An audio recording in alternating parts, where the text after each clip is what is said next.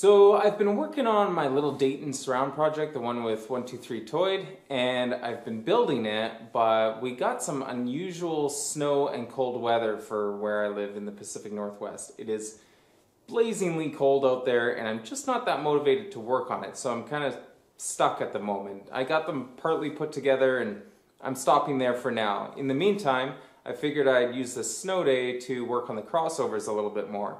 And while I was at it, I came upon something kind of cool that I wanted to share. A lot of you guys ask about crossover design, and I think sometimes I give the impression that I just look at a bunch of lines and make decisions based on that, and I don't use my ears. So when we're evaluating crossovers, we want good sound, but then it's important as engineers to kind of start to trim the crossover down as much as we can. So eventually you come to a point, once you got the crossover kind of sounding how you like, you should be asking, can I hear this? Is it better? And is it worth it?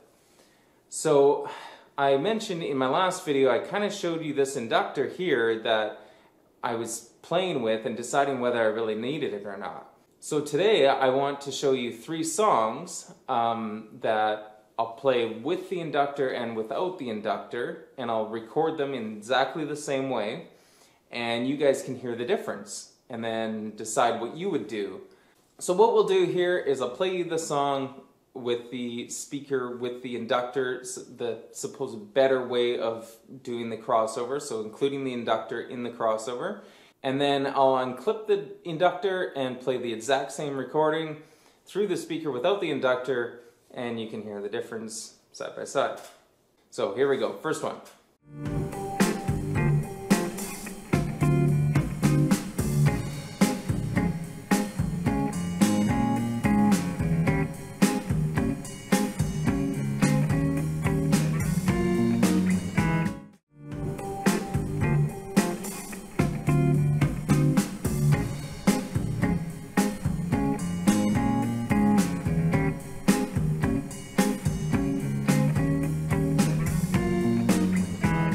So, could you hear the change? Let's try another song. This song is very percussive, lots of bongos and drums type things like that. So have a go with this.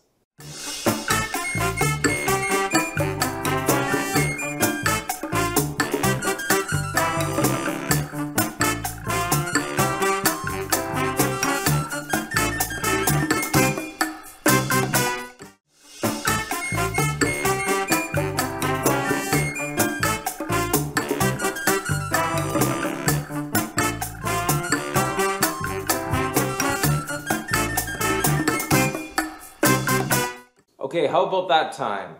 Okay, the final song, this is just straight up piano, no extra instruments or any kind of faff, just piano. Have a listen.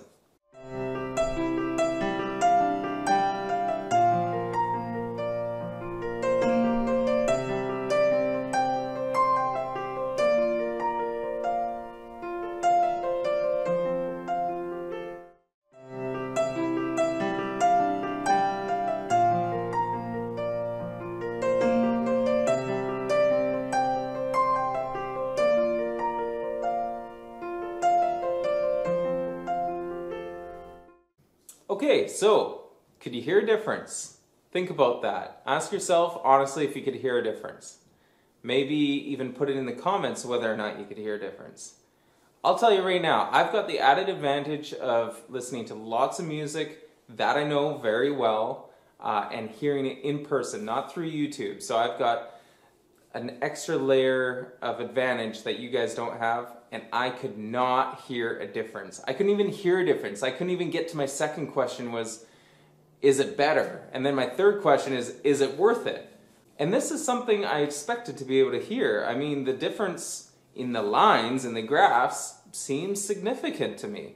And I've been able to hear in other cases much smaller changes than that. You know, a lot of people say, oh, we can't hear 3 dB anyways. Well, that's not true. We can hear much higher resolution than that. This just goes to show that it really depends on the bandwidth and where on the driver, you know, what part of the driver it is and things like that. So in any case, I'm taking this out of my crossover for the final speaker build, which is coming along nicely, I might add. And 123 Toyed, if you're watching this, my crossover is now 4 parts.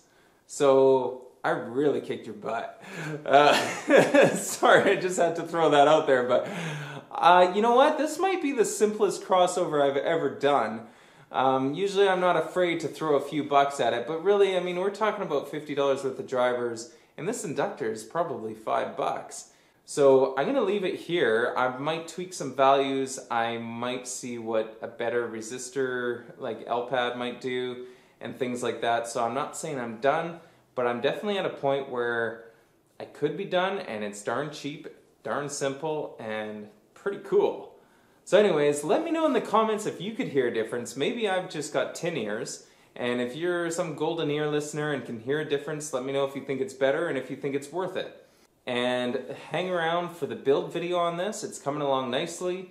I just can't work out in the shop. Touching tool steel and things like that sounds extremely painful right now. Thanks for watching, guys. Please subscribe, like, comment, whatever you feel like doing. And I appreciate you watching this video. Talk to you later. Bye.